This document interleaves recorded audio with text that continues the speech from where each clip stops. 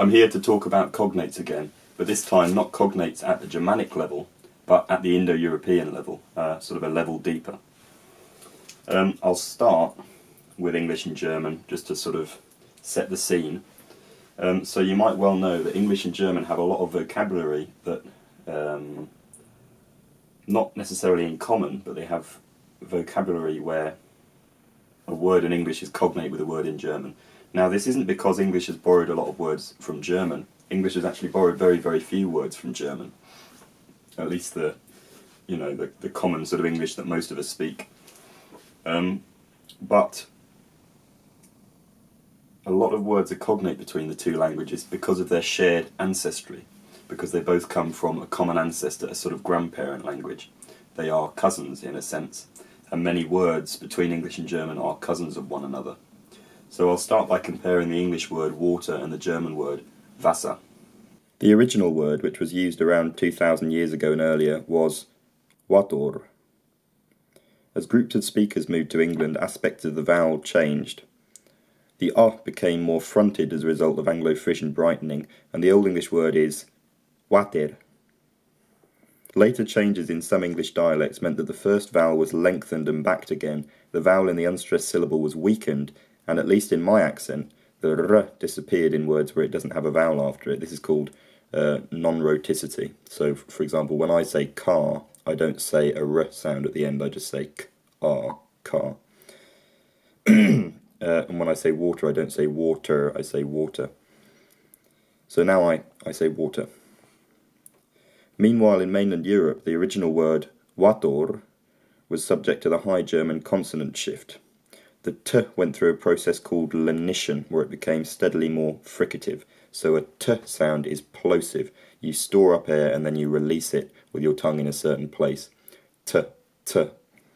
But a fricative sound, you don't store up the air, you release it. It sort of makes friction with the place of articulation and the tongue. S. So wator became something like Wasser.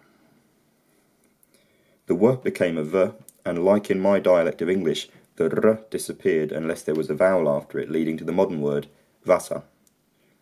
You could argue that in essence they're the same word, just with two very, very different regional accents. And you can extend this further. Both German and English are descended from Proto-Indo-European, a language spoken something like 4,000 years ago. It was never written down, but we know that it must have existed because of the nature of its descendants today. Most of the languages across Europe and many across the Indian subcontinent have such strong, consistent sound correspondences with each other that they must be a result of the languages being genetically related. Not just languages borrowing words from each other, but descent from a single common ancestor. Among others, Latin is also descended from Proto-Indo-European, which means you get plenty of words that are cognate between Latin and English. Not borrowed from Latin, but sharing a common ancestor. Obviously you do get borrowings from Latin, plenty of borrowings, but there are also words which just share a common ancestor with Latin. Latin hasn't borrowed them from English, and English hasn't borrowed them from Latin. Now, when pronouncing Proto-Indo-European words, it's important to note that it's a reconstructed language, so the exact vowel qualities aren't completely clear. It works like a kind of algebra. There's an argument about exactly how the laryngeal sounds were pronounced, and the way I say them here is based on a few scholarly interpretations, not necessarily the accurate pronunciation of the original word.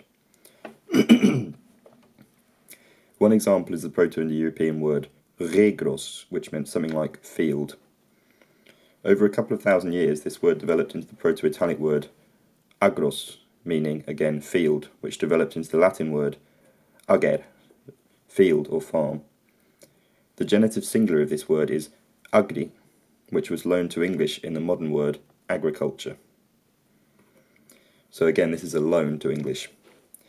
However, go back to the Proto-Indo-European word regros, and you'll find that in the Germanic languages it progressed differently. Regros became akras, which with Anglo-Frisian brightening on the initial vowel became Old English aker. A vowel lengthening and backing in Middle English turned this into arker, or arker, depending on when you think the rhotic consonant changed, probably depending on where you were. And the great vowel shift took this to eker. A few finishing touches on the vowels take this to the modern English, at least in my accent, acre, as in the measurement of land. But here's a spicy one for you. The Proto-Indo-European word ġ̈ew, meaning to pour. It had a variant, ġ̈ewtis, which went on to become the Latin futis, which meant jug. You can see the connection in meaning. Now this was related to the Latin adjective futilis, which meant leaky. Now this was loaned into English, where its meaning broadened slightly and took it to the modern English futile. But if you go back to the Proto-Indo-European root ġ̈ew, it had the adjectival variant γκούτος, poured or mentioned, invoked. A liquid that had been poured could be said to be γκούτος. At some point between Proto-Indo-European and Proto-Germanic, this must have acquired religious connotations, because in Proto-Germanic it had become ġúðan, an invoked person, an invoked one. This became ġúðan, which became ġód, which became God, which became God. This might sound like a huge amount of extrapolation from not very much, but as I've said many times before, sound change is extremely systematic. What I've not included here is the framework of other Indo-European cognates that fill in the puzzle even more. This is genuinely the course of events that makes the most sense. It relies on extremely regular sound changes. For these words not to be cognate with each other would be a pretty big coincidence. Obviously the exact way the meaning changed is all just made up, but we know the word meant to pour in Latin. All its cognates in the Germanic languages give us a pretty good, clear idea of what it meant in Proto-Germanic.